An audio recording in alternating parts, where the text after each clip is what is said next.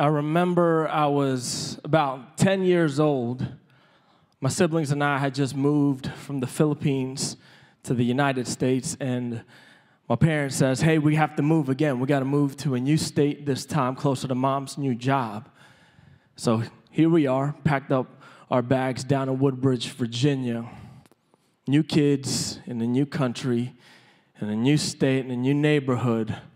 And I was a bit skeptical because there's a lot of different looking people that I didn't recognize, but I wanted to be optimistic. And so I remember one day I saw a bunch of kids playing in the playground, and what I had envisioned was I was going to leave there making lifelong friends. What I was not anticipating and what I was not prepared for was fighting back my tears as the kids started chasing me out the playground while yelling racial slurs at me. And I'm kind of glad I didn't know then what those words mean now.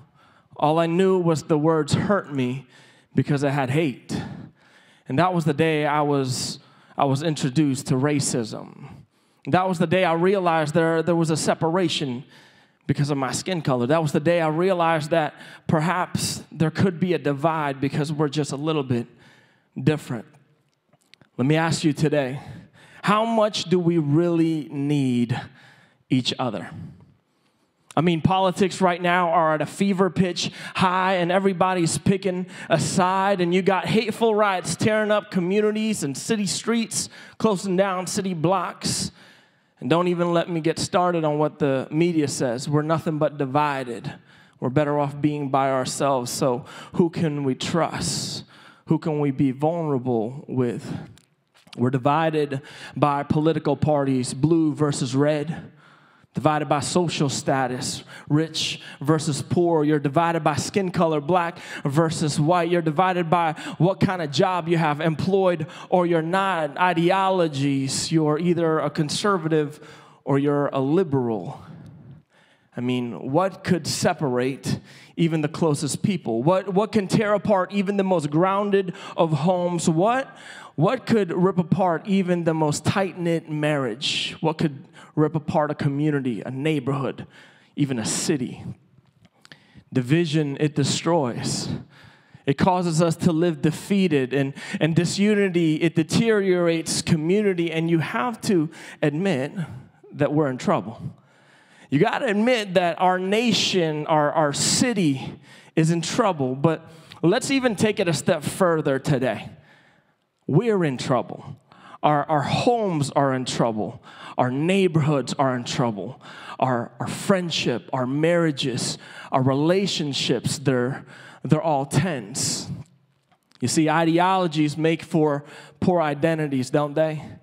We're more than just the color of our skin. We're more than just what our voter registration card says we are. We're more than just our social status, right? But what happens when we identify and our identity is driven by our ideology is we get separated. We get separated in smaller, weaker groups that pit itself up against one another. Divided, we fall. If you can relate to this tension right now, then you can relate to a tension over 2,000 years ago with the church in Jerusalem. The church in Jerusalem had started to get caught up in debates, differing opinions, and all of a sudden they got caught up in controversies. And here's the Apostle Paul. The Apostle Paul is trying to lead the charge. The only downside was prior to his conversion to becoming a Christian, the Apostle Paul was the individual in charge of leading the divide. He was the man that separated homes, ripped apart homes, and said, you know what, my people group are much more superior than your people group, you Christians. You have to die. And so he persecuted them, he imprisoned them, and even murdered them. So now, how would you think you would act? The man that was in charge, the individual who was in charge of creating the divide, is now building the bridge between the two. And so he's trying to tell the church that we have to focus on reaching new people in new ways. And sometimes reaching people, new people, means that it's people that don't look like you, people who don't act like you. And in order for us to reach him in new ways, we got to go to a new place. And so he tells them we got to go in the center of where everything is happening, the Roman Empire, right in the middle of Rome, right where people don't talk like you, don't think like you, don't act like you. They're just not like you. And he wanted to set up shop right then and there, right where the separation was the strongest, right when the divide is the most heated, right where the persecution was taking place the most. He wanted to go right there, and he starts to pen out this letter to this church in Rome to prepare them for this move. And he begins to tell them that Christianity is not like any other religion. Matter of fact, it's not even about religion, because religion creates this restriction, and restriction creates separation. But it's about a relationship with Jesus. And Jesus is not like any other God, not like the emperors that they were used to that had his own biases on different beings, had his own view and value on different social groups. And so right there in the middle of the separation, he pens out this passage of scripture found in Romans chapter 8. And this is what it says. It says, "Who shall separate us from the love of Christ? Shall trouble or hardship or persecution or famine or nakedness or danger or sword, as it is written, for your sake we face death all day long. We're considered as sheep to be slaughtered. No, in all these things we are more than conquerors through him who loved us. For I am convinced that neither death nor life, neither angels nor demons, neither the present nor the future, nor any powers, neither height nor depth, nor anything in all creation will be able to separate us from the love of God that is in Christ Jesus, our Lord." That's a pretty powerful statement that he's making here. So right there in the middle of the church's persecution, this is what Paul pens out. And this could easily be looked at as weakness. Hey, Paul, you know what? I got enough problems of my own, and more people will equal more problems. So how about I just mind my own business? And what people saw was separation, but what Paul saw was strength. What people saw was opposition, but what Paul saw was an opportunity, for God's glory to be seen right in the middle of it all. So how do we respond? How do we respond where our city is in chaos? How do we respond where our homes are being ripped apart? How do we respond to the crisis with such courage like Paul? I want to challenge you. Just like the Apostle Paul, this is what he's challenging to all of us. So if you have something to write with, I want to encourage you to take some notes. At all our locations, I want to encourage you right now, there's a place in your program to take notes. Here is the challenge of how we need to live our life, because it is not a matter of if division, if defeat comes our way, but when it does, when separation begins to come in our way, this is how we respond. We have to live unified. We have to live unified. Now, that sounds like a really good pep rally statement that you would make at a high school game. Nothing can separate you. You are more than conquerors. Like, you're about to get in a really big game, like, we will rock you. No one else has ever been to a high school game like that? All right. But, I mean, I'm telling you, it starts to fire you up. Like, hey, there is no I in team. Teamwork makes the dream work. And then you get that smart aleck person says, there's no I in team, but there is an I in win. You see, good sounding slogans doesn't keep people from separating. Why? Because every single one of us, as different as we all are, we all have the same kind of nature that drives us to selfishness, that drives us with this divisive desire that constantly says, you know what? It's either me or you. If I don't win, that means I lose, so I'm always going to look out for number one. And so being unified, that's not my thing. You can be unified somewhere else so long as it benefits me. Not knowing that this separation drives us to destruction. And this is what biblical authors call sin. See, sin is any action, any thought, any intention that goes contrary to who God is, and it creates a divide. It creates a separation between us and God, and it destroys us physically, where even our inside, our hearts are want to do one thing, but it's divided. Our minds are thinking one way, but it's divided, and it pours out, destroying our relationships externally, where we get into relationships only looking to benefit ourselves, and so we destroy marriages, we destroy relationships, we destroy friendships. But worst of all, it spills over and destroys us spiritually, or we're separated from God and all things good forever. And it requires a punishment, eternal judgment. And God saw us in all of our divide, in all of our destruction. He saw us in our separation. And he loved us so much that he sent his son for us. And this is what Paul was trying to tell the people of Rome in Romans chapter 8. This is what he says to them. He says, "What then shall we say in response to these things? If God is for us, who can be against us? He who did not spare his own son, but gave him up for us all, how will he not also, along with him, graciously give us all things?"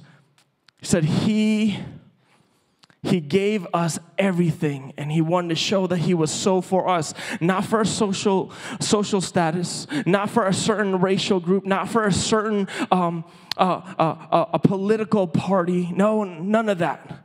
Maybe you've been a little bit skeptical about this God who has this limited love, that it only goes as long as this people group. Or, well, God only loves the conservatives.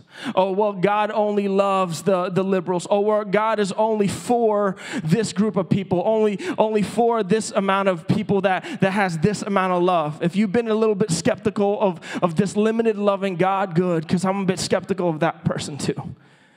But the God that Paul was saying was this God, this all-powerful, all-loving, all-knowing, and all-understanding God wanted to show that he was so for every single one of us that he sent his son. He literally pillaged the riches of heaven so that we could be made right with him. We could be unified in him. And Jesus came with the sole mission to die in order to defeat death. So our shame, our guilt, our divide was heaped upon the life of Jesus. And in his death, he defeated death once and for all. So that those that will believe in Jesus by faith will be forgiven. They would be unified with God. But that's not it. See, forgiveness is good, but it's just not enough. So Jesus Christ rose from the grave, defeating sin, death, and hell, so that those that will believe in him by faith would not just be unified with him, but it would change the way that they would live their life. So he gives you brand new life through the power of his resurrection. How? So God's spirit makes his home into our spirit. All of a sudden, this selfish nature that creates a separation, this divisive desire that creates this destructive pattern in our life moves out. And the Spirit of God that unifies us with him moves in. So now we can be unified and live a life of unity with others. Other people who don't look like us, other people who don't think like us, other people who don't act like us. So how do we live unified? I want to give you two complementary thoughts today. And the first is this: to live unified, you have to live victorious. Romans chapter 8, this is actually what it says. "Knowing all these things, we are more than conquerors through him who loved us. For I am convinced that neither death nor life, neither angels nor demons, neither the present nor the future, nor any powers, neither height nor depth, nor anything else in all creation will be able to separate us from the love of God that is in Christ Jesus our Lord."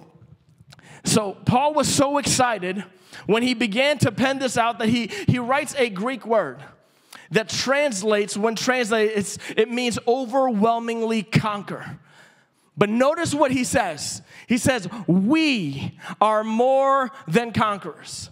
Not a certain social group, not a certain ideology, not a certain political party, not a certain racial group. He says we, not singularly, but collectively, we conquer. I'm here to remind us once again that today, victory is in the we, Not the me, not because we got it all together, not because this person got all the money, not because this person's got it all figured out. No, but because God is so good and so generous and so gracious that he sent us his son. So that means when it's not our agenda we're trying to push, but we're trying to push the agenda of heaven. When it's not our name we're trying to make famous, but we're trying to make the name of Jesus famous to everyone that does not know his name. That's when we become more than conquerors. That's when we become transformed from being victors or from being victims to now victors. But I don't know about you. He begins to write down a list of things that can make us feel a little bit less victorious at times. He begins to write things down like neither angels nor demons. And you start to look at things like, I feel insecure. I don't feel adequate enough. I feel like I'm too small for this task. I don't feel like I'm powerful enough. And he starts talking about life or death, and he starts talking about neither the present things nor the future things. Maybe you're here today and you're saying, you don't even know what I'm going through right now presently. I don't know how to live victorious right now because I don't even know when my paycheck's coming in. I don't even know when my marriage is going to get right. How can I live victorious right now? I don't even know what's in stake for my children right now. How do you think I can live victorious thinking about the future? And I love what Paul says. He says, none of those things can separate us from the love of God that is in Christ Jesus our Lord. Simply put, when you have been unified with God, and if none of those things can separate you from being unified with God, you've also been unified to his victory. None of those things can run it out of place. No, you've been unified to his victory. That means that we don't have to be victims anymore to addictions. We don't have to be victims anymore to destructive habits in our life. We don't have to be victims anymore to shame, to guilt.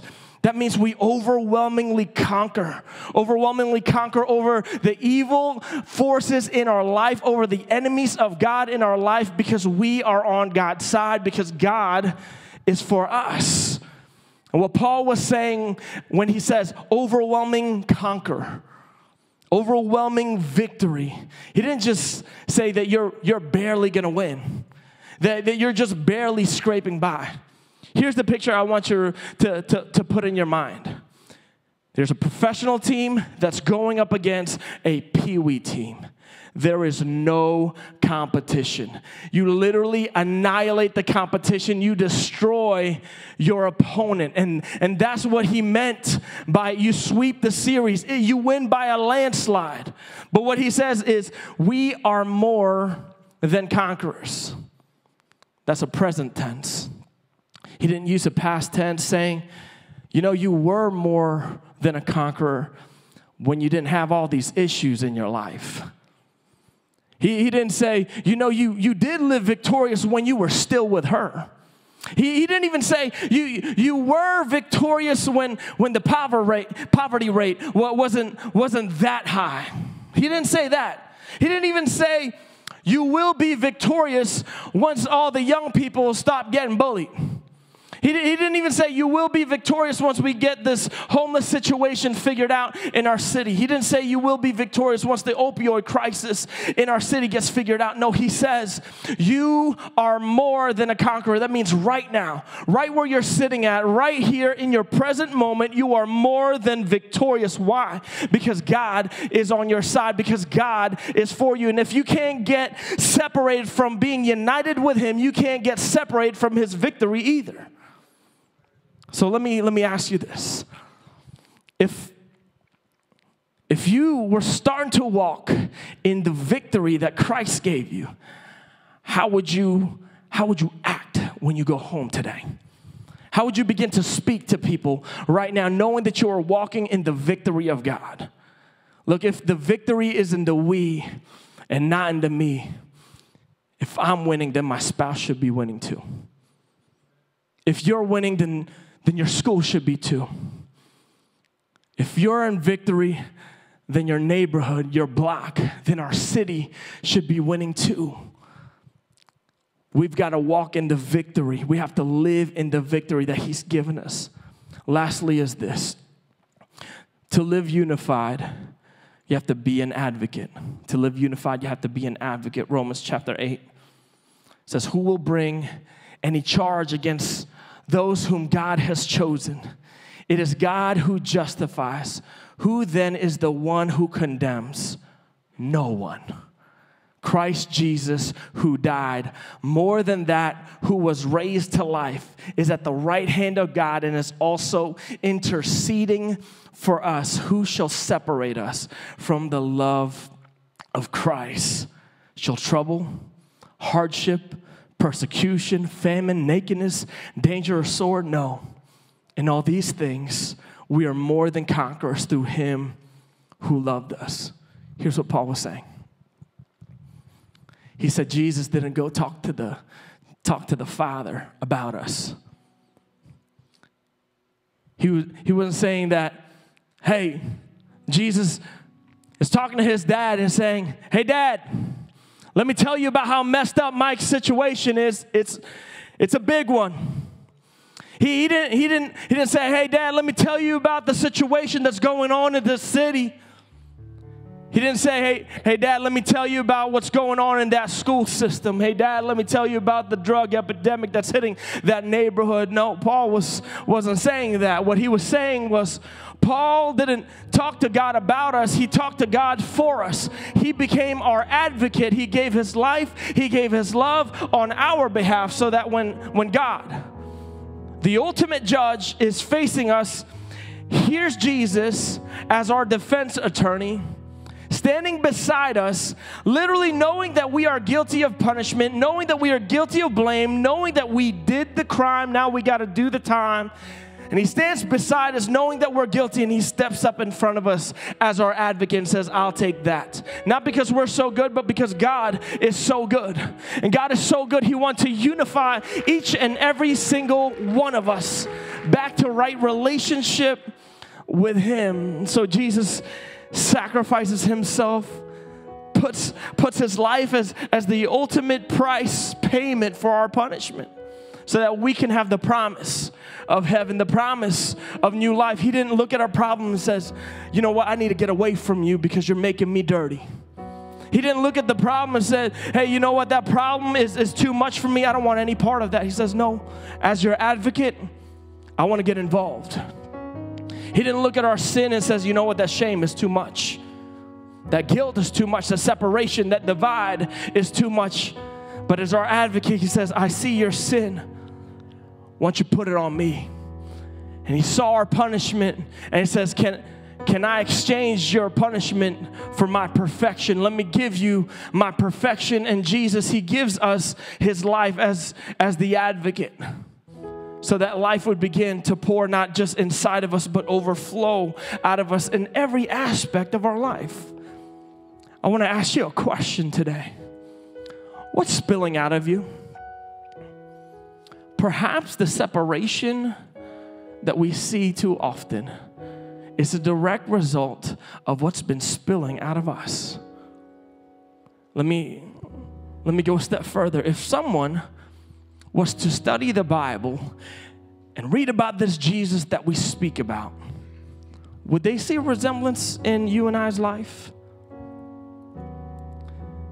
If you want to know if you're an advocate or an assassin, one who is a conduit of life versus one who is a conduit of death, there's a small litmus test. It's not the amount of scripture that you can memorize. It's not even the spiritual disciplines that involves prayer and fasting. All those things are great. It's not the amount of inspirational quotes that you can put on your social media so that you can get likes and shares. More than that, the litmus test is, am I growing for and am I growing of my love of Jesus? Am I growing in love with Jesus, and is the love of Jesus growing out of me? Am I an advocate or am I an assassin in my home? Am I speaking life over my spouse, or am I speaking death? Am I speaking ill will and negativity over my children, or am I leading them in a godly way? Am I an advocate or am I an assassin in my workplace? Am I treating my coworkers negatively, or am I treating them the way that Christ would treat them? Am I creating separation between my supervisor and I? Am I creating a division between them and the rest of the employees? Or am I serving them the way that I would serve my Savior, Jesus? Are we advocates or are we assassins in our city? Do we look at the problem and says, that's too dirty, I don't want any part of it? Or saying, perhaps maybe you and I are here right now to be the solution for that problem.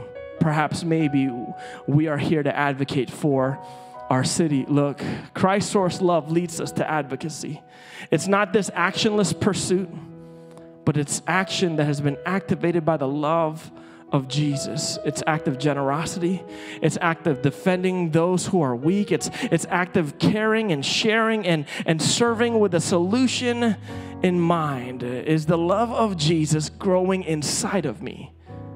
You want to know the real answer? Ask the person closest to you if it is. Hear what they say. Look, I know you're here thinking that today is the end of the message series, but as an advocate, my challenge is we become messengers of this series. Because just maybe, God has placed you and I here to live unified, live victorious, and be an advocate for our city so that we can impact our homes, impact our neighborhoods, impact our schools, impact our city blocks. And it's not a time for us to start living on defense. Look, Jesus and God never lived on defense. He lived on offense, and that means that we have to be for our city. You can't spell city if I is not involved. It's going to take every single one of us to be for our city. It's going to take every single one of us to be messengers of this message series to our world. So this is not the time right now to start backing down, thinking that you're losing, because I'm here to remind you that you still have victory right now in your present moment, that you are more than a conqueror right now in your present moment, and just maybe the victory that your home is yet to see is still inside of you and needs to step up as an advocate and share it.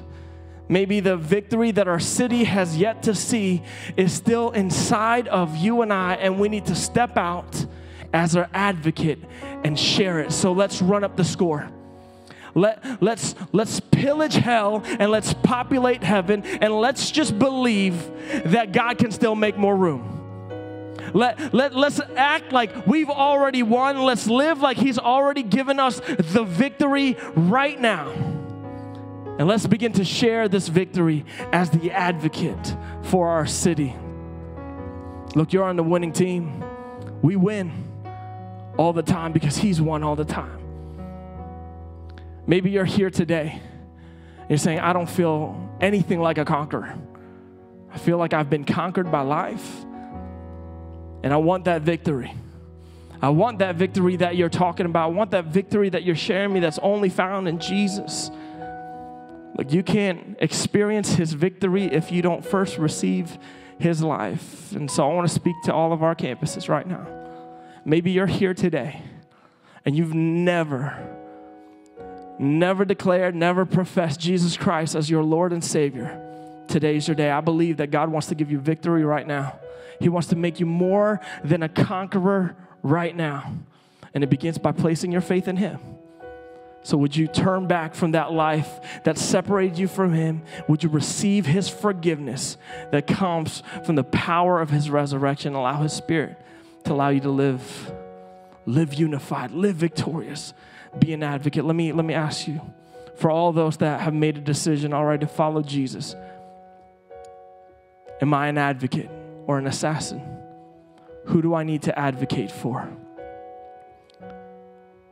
Just imagine with me, just for one moment, what if every single one of us would put our differences aside and would just say, I'm putting down my pride, I'm putting down myself for the glory of the name and the fame of Jesus Christ, and I'm going to live unified.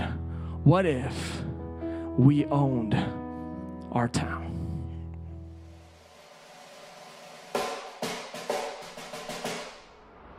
To know your footing is to know where you're headed. Ours is proudly planted on a foundation that set the world into motion, from locomotion to aviation. We manufacture, and man, if you factor in that we give $1 back to our very own, that's right, we own it.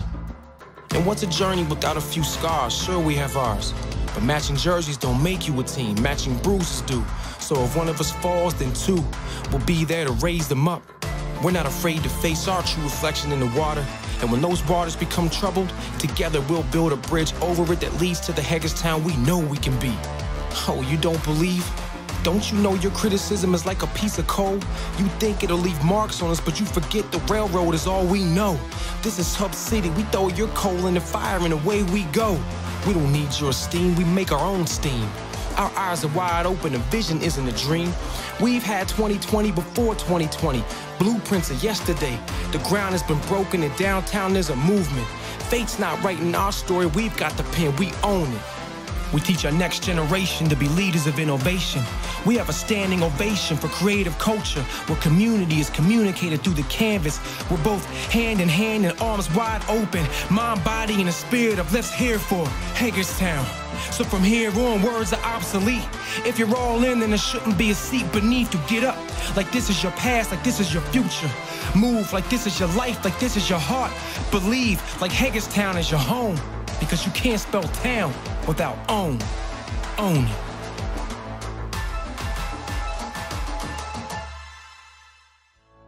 We hope that you have enjoyed today's experience. We also hope that this message has challenged you and will encourage you in the upcoming week. And if you made a decision to follow Jesus Christ today, congratulations. Welcome to the family and welcome home. One of the most important first steps that you can take is by letting us know. You can click the prayer tab or you can visit us at lifehousechurch.org. And if this message or ministry has blessed you in any way, feel free to partner with us financially. You can click on the Give tab or you can visit our website and click Give. We are so thankful that you joined us and we are thankful that you are part of our extended family. We can't wait to see you back here next week.